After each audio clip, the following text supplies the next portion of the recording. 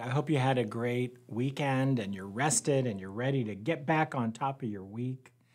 We're very excited here at Best Practice Live for this Monday. We've got a very special presentation for you today. Today, we're going to look at the doctor recommended treatments for knee pain. You know, a lot of us, if you have a problem, you have questions like, hey, what's the worst this could be? Is this an emergency? Should I be surfing the web, or should I be in the car on the way to the emergency room? Or I'm just overwhelmed by the number of choices that I'm seeing online. What do I do next? What's the expected time course of this? And then we get into the nitty gritty, like, what are my actual options? What could be wrong with me? And what should I be doing about it? We're going to look at all of those things today for knee pain, and we're going to devote every Monday this month to going over the big five. That's neck pain, shoulder pain, low back pain, knee and hip pain, here on Best Practice Live.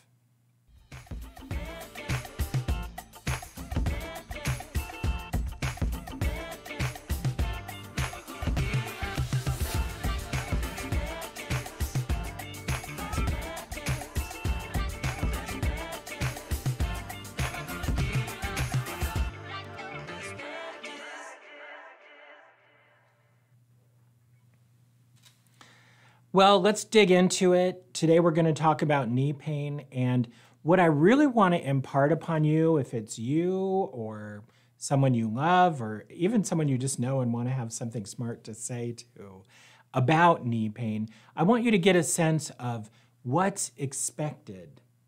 You know, back when I was a practicing doctor, I saw 20,000, 22,000 actually patients during my career. And the one thing I think everybody is different. Everybody had their own take on their issue. But the one thing every single person had in common was a desire to know, hey, is this normal? Not is this normal because I'm dealing with something abnormal like knee pain, but is what's happening to me what should be happening, or do I need to do something different? And it's funny because virtually every time the answer to that question was no, you're totally off course. There is a course, there is an expected pattern of treatment, and that's what we're going to go over today. What's supposed to happen when you have knee pain? I'm going to present to you some timeline, and sometimes it's going to be confusing because I'm going to make it seem like I'm talking about the number of weeks since you first experienced pain. But what I need you to substitute in your mind is the number of weeks since you decided to pursue treatment. So if your knee started hurting 5 years ago, but you didn't decide until today to pursue treatment, then when you hear me talking about this stuff, today is day zero, because all that prior stuff really doesn't count. That was a bad choice when looking back on it, right? We were kind of floundering and waiting and hoping it would just go away. And, we don't do that in any other part of our lives. If our car starts making a loud knocking noise and smoke comes out from under the hood, nobody's like, oh, I'll just keep driving it and see what happens. We don't do that. But when we can barely walk and the knee hurts so bad every day we wake up, it's so stiff, it takes 10 minutes to get out of bed. And then it barely loosens up as time goes by. And we've stopped running, we've stopped hiking, we've stopped going to events with people we love. We go through a period of loss rather than just pursue straightforward traditional treatment that we know works for our problem. Why do we do that? I don't know, but I'm here to make it stop. No, we're not doing that anymore. Let's move on and get the right treatment at the right time. And I'm going to show you what to expect and who delivers it, and put you at ease about how to go through this process. So again, times, dates, stamps, don't get hung up on that. We're talking about the time since it started. All right, let's hit the screen and start with the beginning, which is the pain starts. Now, this is time zero, pain begins. And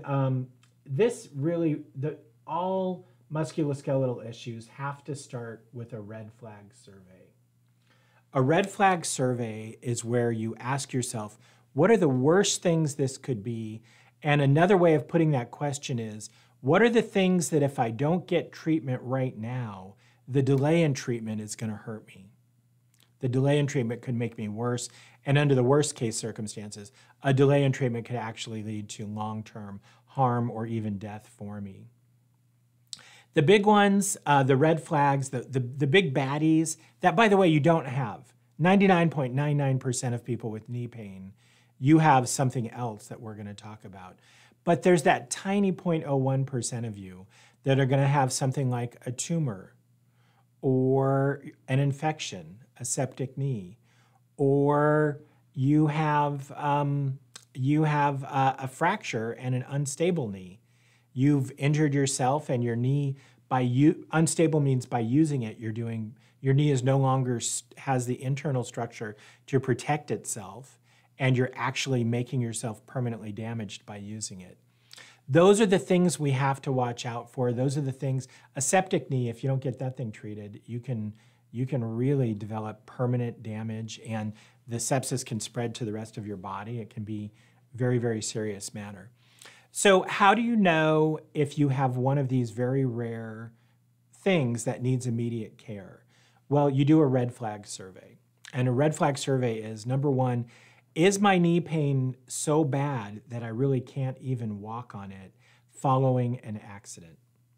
Is my knee pain so bad that I can't even walk on it following an accident? Because that raises the question of, do I have an unstable knee?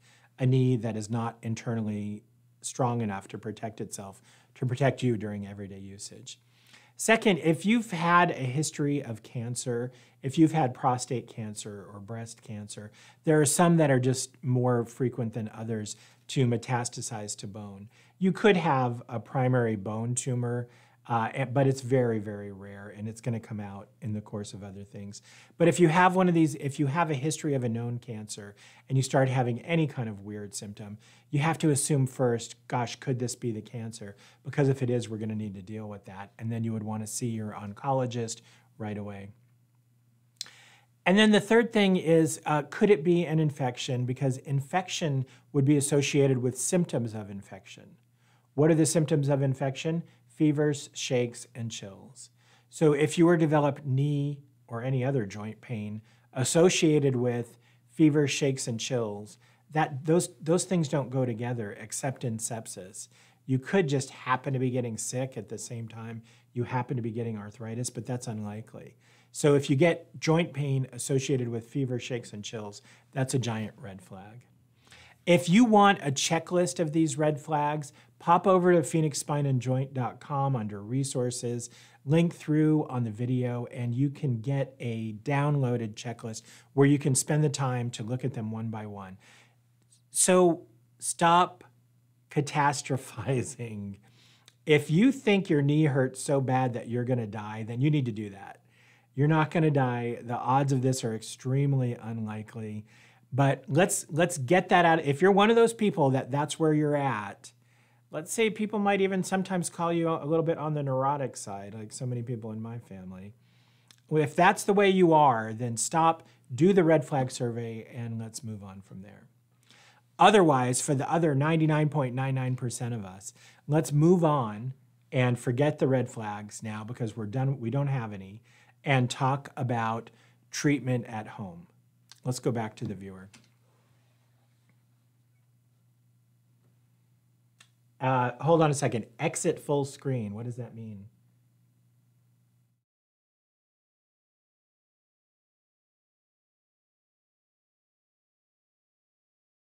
Is that better? Okay, great.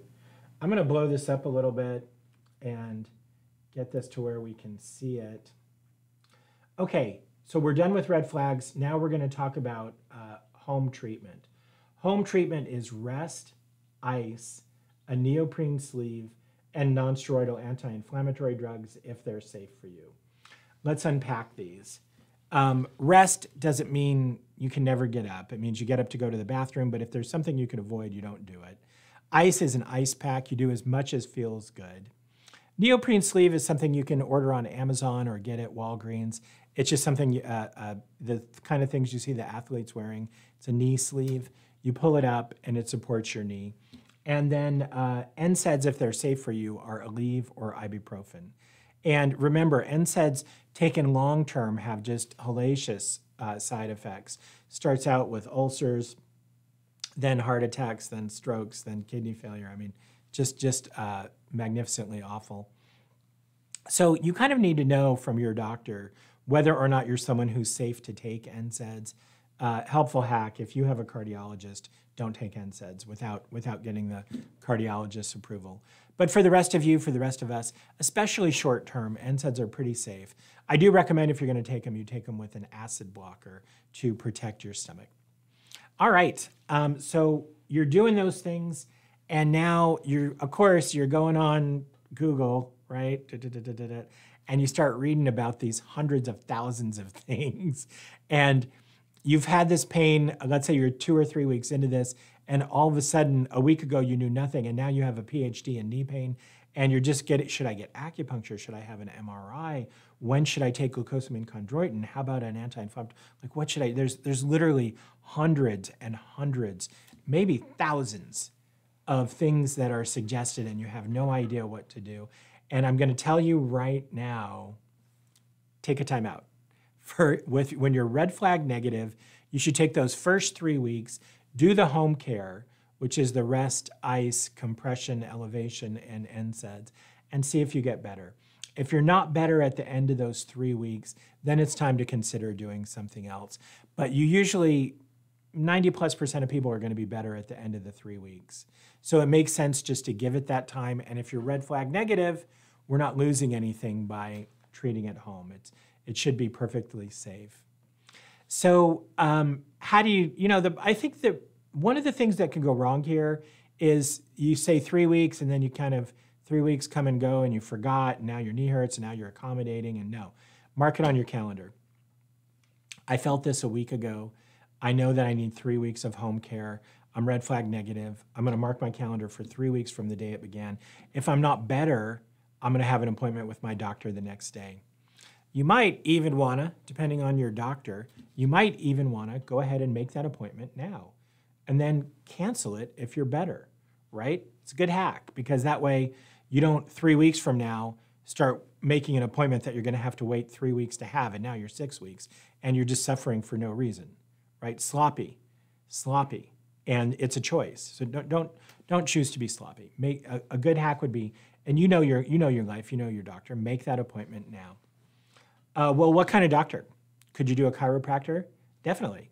Chiropractors are primary care doctors for the musculoskeletal system.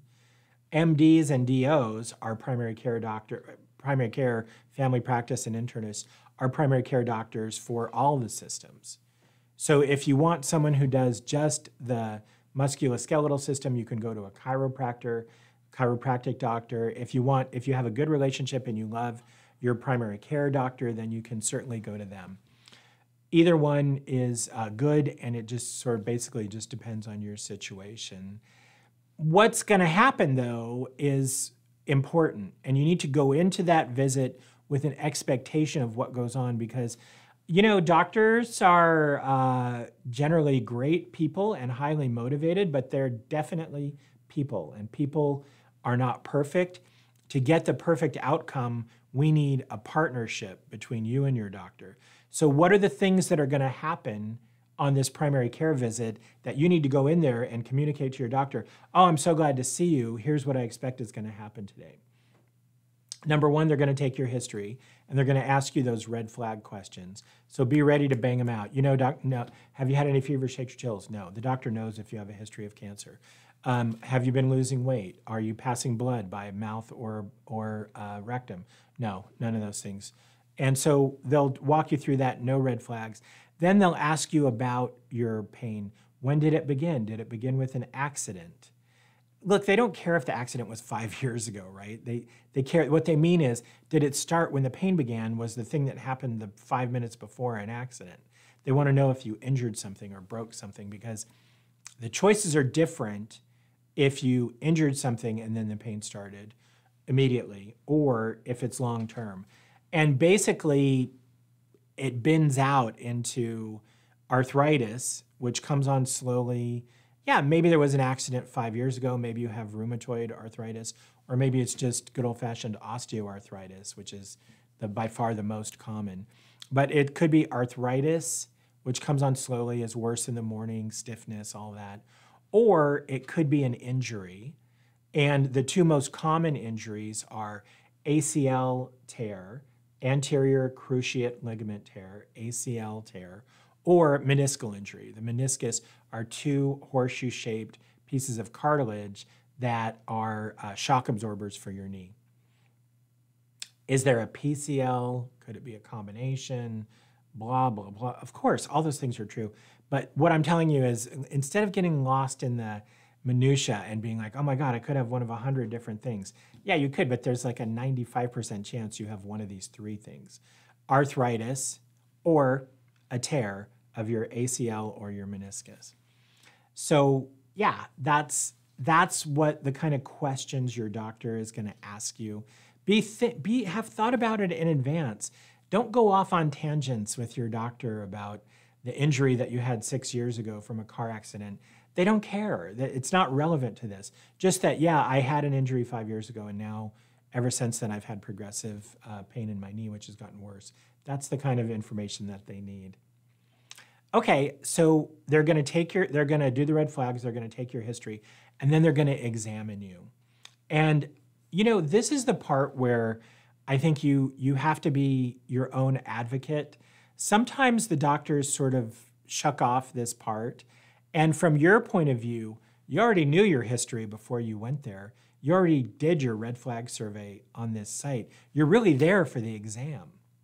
And in particular, there are two tests on the examination that are essential. And these two tests are very, very sensitive. To be honest, they're almost as good as an MRI. They're so sensitive. They're very sensitive for detecting a tear of your ACL or an injury to your meniscus. The test for the ACL is Lachman's test. That's they have you bend your knee and they push you back and forth.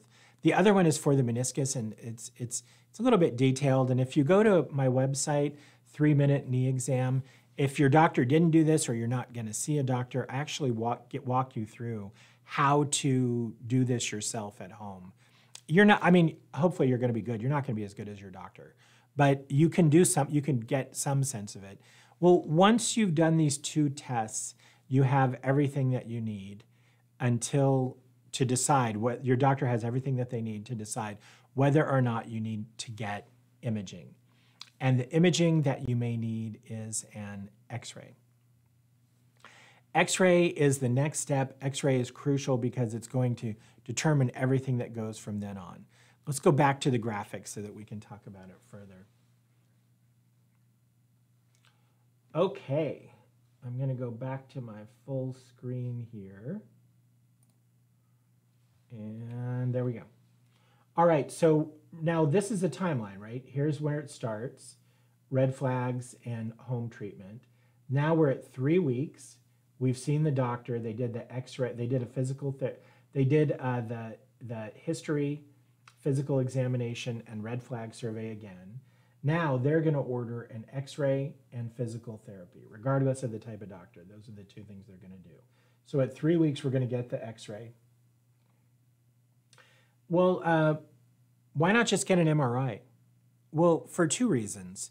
First, it's probably not necessary. The vast majority of cases are a strain. They're going to get better over the next week or two, or they're going to respond to physical therapy. There's no need to see on MRI in order to make the next treatment step. But then the second reason is more defensive. Oftentimes, MRIs are actually work against you in the early stages of musculoskeletal disease. And the reason is, let's say you injured your meniscus 5 years ago and it healed up and there's really no problem, but the MRI actually shows the old injury. Well, now you have knee pain and the MRI shows a meniscus, so they're going to refer you to a sports medicine surgeon who may do unnecessary surgery. That's how overutilization of healthcare happens. So it's really interesting. The evidence is really strong in the back. I actually don't know if it's the same sort of studies have been done in the knee, but long story short is you don't want an MRI at this phase if you don't need one, because all it can do is lead to overutilization, and it's not likely to affect your care. On the other hand, if you have an X-ray and the x-ray shows no arthritis or really mild arthritis, and your physical exam was positive for an ACL injury or possibly a meniscal injury, then you do need an MRI right now. But for most of us, the X-ray is going to be the thing that helps determine what happens next. What if the X-ray shows severe or moderate arthritis? Why don't I need an MRI?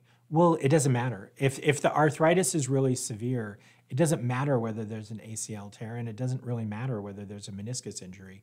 The arthritis is what's going to determine the proper next steps in treatment. If you have severe arthritis and knee pain and an ACL tear, they're not going to fix your ACL tear because you still have knee pain due to the severe arthritis, right? It just doesn't make sense. So the X-ray is your pivotal test.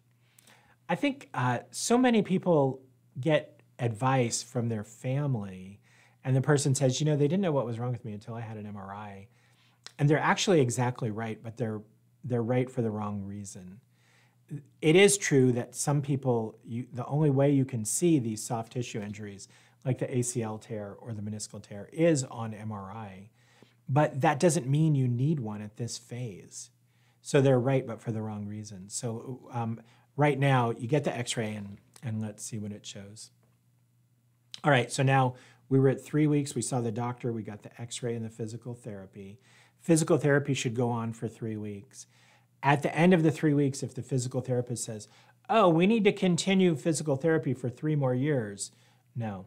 I mean, they really get 3 weeks. Physical therapy, in rare situations, needs to go 6 weeks. But for the most part, they're going to get done with you what they can get done in 3 weeks. It's the same for the chiropractor. If you're seeing a good chiropractor, they're going to do 5 treatments with you. And if you're not better after those 5 treatments, they're going to refer you on or say, hey, I can't help you. So physical therapy or chiropractic, it's going to go on for basically 3 weeks. Now you're at week 6. And we've kind of gone down 2 paths now based on the X-ray, right?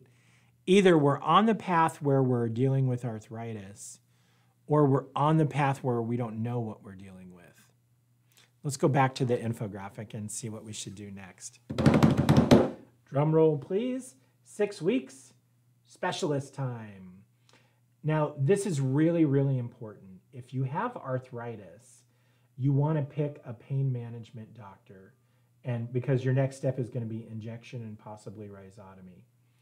If your X-ray did not show severe arthritis, then it's probably your meniscus or your ACL, and you want to go see an orthopedic sports medicine surgeon.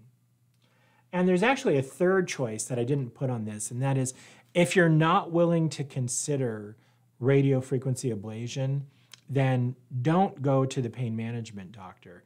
If burning the nerves doesn't appeal to you and you're like, yeah, I've had knee pain for 6 weeks, but this is the 10th time I've had it for 6 weeks. This has been going on for years. Then you really probably don't want to consider. If you're sort of resigned to, look, the X-ray shows severe arthritis, I know I'm headed for a total knee replacement, then just go see the knee replacement surgeon.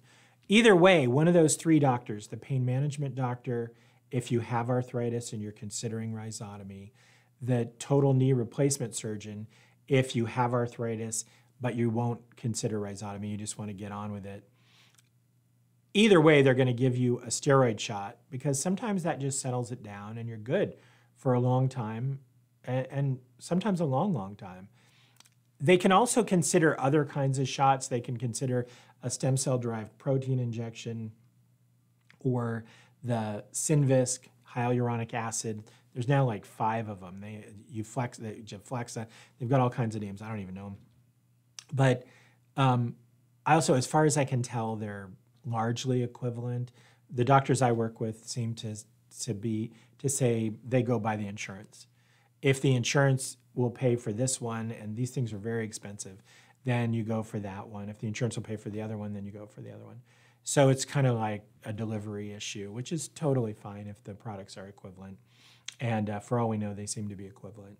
So you've got these 3 options for injection: steroid, which lasts about 100 hours, or the hyaluronic acid, Synvisc, Flexa, etc., or you can get a stem cell derived injection. Stem cell derived actually has really good data, and it's a little more anecdotal, but it is not paid for by insurance, and you're looking at thousands of dollars for that injection. What about PRP? That's in this same stem cell derived category. It's just you are the source of the stem cells. If they're going to get the stem cells by drawing your blood, spinning it down into platelets, then PRP is your version of stem cell derived protein. Keep in mind, since it's coming from you, if you're over 30, your stem cell population is going down, so you're a crap donor, right? Probably the reason you didn't heal up in the first place was you don't have enough stem cells. So if you're not a young high school or intercollegiate track and field athlete, PRP is probably not the way to go for you. You don't want to use yourself as the donor. You want to use a donor that has great stem cells, and that would be amnion-derived proteins, growth factors, hundreds of growth factors, and discarded amnion tissue from afterbirth. It's stuff that's not going to be used for anything else and can be cultured up safely and used for injection. So something else to consider. By the way, of course, we have separate videos on all these things. If you want to go through stem cell-derived protein injection, growth factor injection versus hyaluronic acid, please watch our video from our most popular download series. It will go through that choice in considerable detail. All right, so now we're 9 weeks and we've had an injection, and we're going to go back to the specialist, and it's time to decide. If you have arthritis, you're a candidate for genicular nerve block and radiofrequency ablation. If the idea of burning your nerves is crazy for you, or if you just want to get it over with, then move on and consider, and it's time to see the joint replacement surgeon to talk about knee replacement. Genicular nerve block is really cool. We covered this on Best Practice Live last week in my interview with Dr. Anne-Cherie Fox. Really cool option, about 65% pain relief in a similar percentage of people. It lasts for around a year. So it's not permanent, but it is a good temporary fix and moderately to highly effective. Definitely, I think, something to consider, and often overlooked. So something you can suggest to your doctor. Hey, what about RFA for my knee? The doctor might say, what? Do they do RFA for the knee? Yeah, doc. No. And you can make sure that you get the best treatment and get the treatment that you deserve and what's coming to you. All right, so now let's say we do get to 12 weeks and we're in the arthritis category. It's time for a knee replacement. There are partial and total knee replacements. About 96% end up being total. The partials are people who have only one of the 3 compartments of the knee is diseased. There are 3 compartments: the patellofemoral space, the inside, and the outside. If only one is affected, you can have a partial knee replacement. Otherwise, you have to have a total knee replacement. And the odds are 96% chance it's going to be total knee replacement. All right, let's go back in time and talk about, we just did arthritis from 6 weeks to 12 weeks, but now we're going to zip back in time and say, what's the other one? So let's say that x-ray at 3 weeks did not show arthritis. Arthritis, by the way, if you want to know whether you're arthritis or not, which path you're on, look at your x-ray report. Here's a healthy hack. Look at your x-ray report.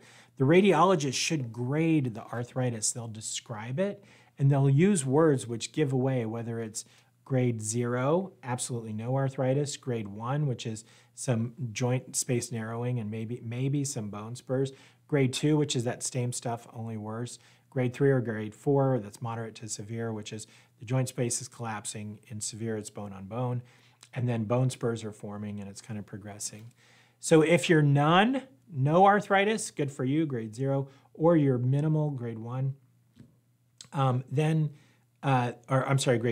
1 or grade 2, then you should say, okay, it's not arthritis, because mild arthritis or no arthritis should have gotten better by now, but my knee still hurts and I'm 6 weeks out. We don't know what the heck's going on here. We don't know what's going on. So we got to get an MRI. And the MRI may show a soft tissue injury. It could show an injury to the ACL, the anterior cruciate ligament, or one of the meniscuses. Once you get out here to 12 weeks, if you still are having severe pain, you're a candidate then for arthroscopic. If it's a meniscus, you're a candidate for arthroscopic clean out of the meniscus. By the way, there's a way on the symptoms that you can think it's probably a meniscus, and that's clicking, popping, and locking. Clicking, pop, and lock. It's like the Rice Krispie guys, lock, clock, and clip. But clicking, popping, and locking, if that's what your knee is doing a lot of, then it's a meniscus. It's probably a meniscus, confirmed by MRI. The orthopedic surgeon can go in there and clean it out, and it feels a lot better. It probably, that operation is called meniscectomy, probably doesn't change long-term how you're gonna do. So they've actually done some studies where they randomized people, very much like the herniated disc studies. It actually didn't matter long-term whether you cleaned it out or not, but holy cow, they felt better immediately after surgery. So it's a palliative surgery, arthroscopic meniscectomy. It relieves pain, but it doesn't cure the problem. But nothing wrong with feeling better, right? Nothing wrong with feeling better. So arthroscopic meniscectomy. If you're under 50, which is young in this case in medical terms, then you have certain kinds of meniscal tears, like a bucket handle tear, then you may be a candidate for meniscal repair. Meniscectomy is where they go in and roto-root or clean it out. Meniscal repair is they go in and fix it. They either sew up the tear or they tack it down. They make it better. But only younger people and people with good blood supply and certain types of tears, certain geometries of tears are candidates. The ACL, anterior cruciate ligament, on the other hand, if you have a complete tear, your knee's unstable, and you need to have it reconstructed. And you're not going to want to, because it's like 6 months of recovery, crap ton of physical therapy. So it's a big deal to have an ACL reconstruction, but you need to have it done, and I'll tell you why. First of all, there's two things that you're going to read that are both not true. They're kachui. Kachui! Number one, don't have it reconstructed, just have it repaired. We did that. The orthopedic surgeons did that for decades. The results were terrible. There was a higher incidence of recurrent tears, and then when it tears the second time, you have to start over. Hopefully one day, we're going to have some brilliant way to reconstruct these, to repair and not reconstruct the ACL. But as far as I know, today ain't that day. If I'm wrong, write in the comments and let me know. I'd love to hear the data. Show me the data. You know that agent from, what was that movie where he says, show me the money? I'm going to say, show me the data. When you show me the data on that, I would love to see it. But we're not there today as far as I know. The reason it takes so long to heal is that the graft has bone on one end, bone on the other, and then they graft the bone in to make the ligament hold. But that means the bone has to heal. Remember when that kid broke their arm in first grade? Actually, that was me. I broke both arms at different times. But how long did it take to heal? 6 to 12 weeks, right? Bone heals slowly. It heals, and it heals completely, but it's slow. It's 6 to 12 weeks. And so that has to heal, and then you have to start the rehab, and that's where, so you got to wait, and then you do this extensive rehab. Ends up being about 6 months for ACL reconstruction, which is a long time. Big deal, big deal. All right, so those are the two, that's where the pathways diverge at 6 weeks between arthritis and soft tissue injury, not arthritis. But what we've gone over is the expected treatment, the doctor-recommended treatment of knee pain. Look, people, if you're not on this time course, you're not getting proper care. What are you doing? If you're not on this bus, you're on the wrong bus. Get on the right bus. Get on the bus. These are the protocols that you should be following to get better. And it takes 12 weeks. It doesn't take 120. I mean, how many people have had knee pain for 5 years? Well, which is longer? Is 5 years longer than 12 weeks? Yes. 5 years is 250 weeks, or more, right? 300, almost 300 weeks. So no, that's, it's 12 weeks. Get it done. I'm just amazed in my life. It happens to me all the time that I'll be at a dinner party and somebody will start talking about their knee pain or their hip or their whatever, and they'll talk about how they injured it years ago and how they're having all these problems, and it's been 5 years and now they can't do this and that and the other thing.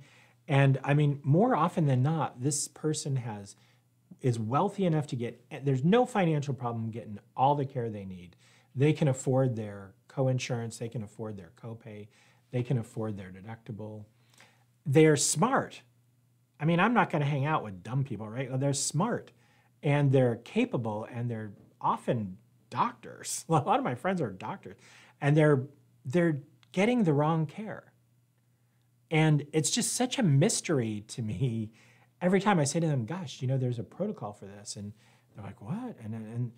And then, of course, I mean, they've heard this before. Then I tell them the protocol, and then they still have some crazy issue. And I'll tell you what it is. It's emotional. It can be financial. It can be logistical. It can be you were caring for your elderly parent or your injured spouse, and you were delayed, and okay, yeah, fine. Or you didn't have insurance. It's financial. Great, I get it. But if it's not one of those things, it's emotional. And I think it starts out with that fear of, am I ever going to be the same? And that's where you take that red flag survey. And then it's that anxiety about being overwhelmed with choices and making the wrong choice. Give it 3 weeks. Rest, ice, compression, elevation, NSAIDs. If those don't work, get an x-ray. Look at that x-ray report. If that x-ray report says it's arthritis, then you're on one path. If it's not arthritis, then you're on the other, and you're going to need an MRI. And then we get into just basically completing the job, executing the task. You got to schedule these things. You got to write each one of these 3 weeks. Go look back at this infographic and schedule these things every 3 weeks so that you kind of keep yourself on target. Someday I'm going to develop an app where you start that app on day one. I'm going to get knee treatment, and then the app reminds you, hey, Dan, you were supposed to have an x-ray, but you didn't. Are you better? So it's almost like we need an app for this. But until we get that, let's just, do it yourself. Do it manually. Do your own scheduling. You can get better. These are evidence-based treatments. They really work. They end with you getting back into the things you love, getting back to running, back to being with the grandkids or the kids, getting back to being able to take vacations. These are the things that matter in our lives. And if you follow the right 12-week treatment path, you can be 12 weeks away from living a better, fuller, happier life. Thanks for listening today. A little bit of a rant, but I'm passionate about this. I really want you to get better. I really want you to do the things that make you better. It just drives me crazy that healthcare delivery would keep us from leading a full life.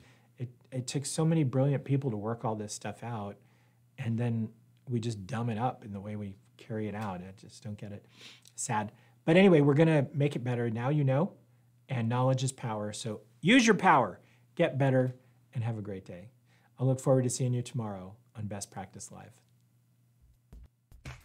If you have a question you would like answered on Best Practice Live, there are 3 ways to ask. Leave a comment on any of our social channels, click the link to our website and complete the submission form, or call us at 602-256-2525. The more information you can give us, the better we can answer your question. So please contact us and we can walk you through uploading your imaging to a secure server. Please like and subscribe to our channel to stay up to date with information about your spine and joint health.